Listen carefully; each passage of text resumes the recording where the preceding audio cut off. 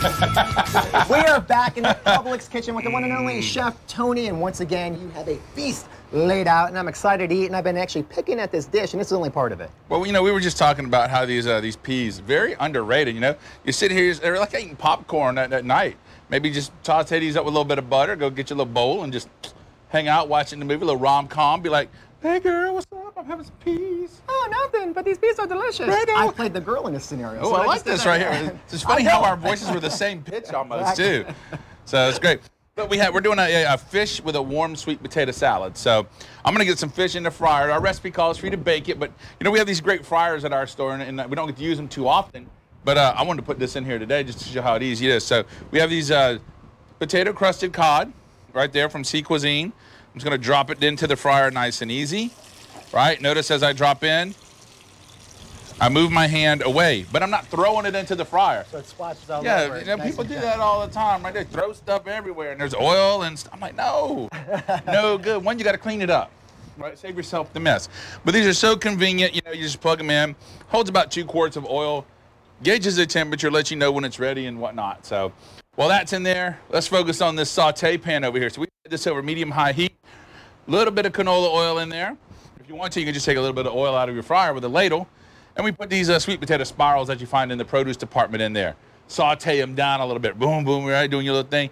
Add the peas in there, right? A little bit crispness. And then we grab the salad mix right here. Pour it in. Take the salad dressing that comes with it and put it in as well. And that's what makes the flavor and everything. The bigger flavor, right? Yeah. That's what starts to bring everything together.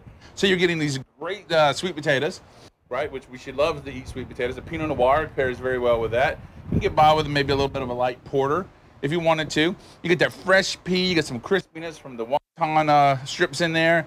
You're getting some cabbage, right? So a little bit more crunch. So these are heartier vegetables that are gonna hold up to the heat and hold that crunch when you go to eat it. So we have that textural difference going on. It's really important. And again, one of the things you always do such a great job of is there are simple ingredients that you put together, you kind of layer up the flavor, and it comes out and it looks amazing. Well, this is, you know, it's got to be eye-catching. Yeah. Right? Got to be eye-catching. You got to, and it can't be hard, right? It's called simple meals for a reason. If it wasn't, it'd be called hard meals. And then we go out to eat. That's what we would do, okay? Or invite you over to cook. Right. Well, maybe one of my chefs, right? So check this out. Next week, I'm going to go on vacation. Chef Lionel's going to pop on. He's going to slide on in for everybody right there. See? Chef Lionel. So next Wednesday, I believe, he'll be sliding into the kitchen, and he'll be doing this instead of me. Well, this was great. Nice meeting you. I will see you next Wednesday.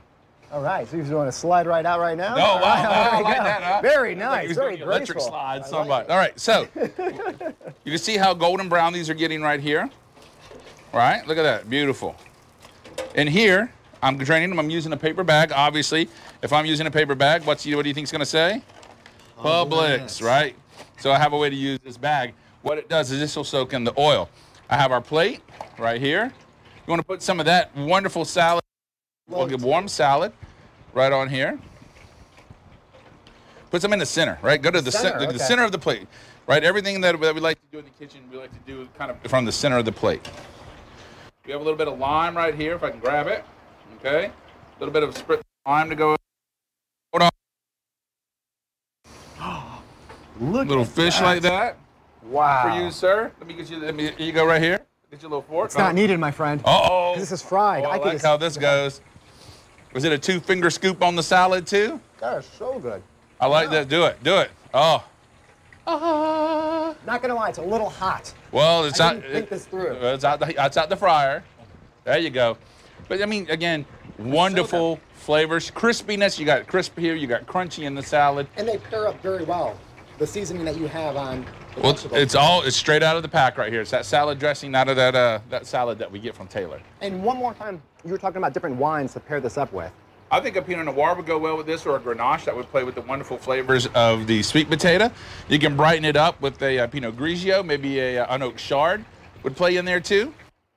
Very well with it. And you know, too, I know a lot of parents or grandparents, they're busy right now because the kids are gearing up to go back to school. Back to school. Great meal that the whole family can eat. That's simple to make, very fast, very efficient, and it tastes delicious. So parents gonna like it. Tastes delicious. Right there. Tastes delicious. I guess I have to do it too. To learn more, you go to newsforjax.com for all these great recipes and pick up these quality ingredients at your neighborhood Publix store. Stick around, more to come right after this.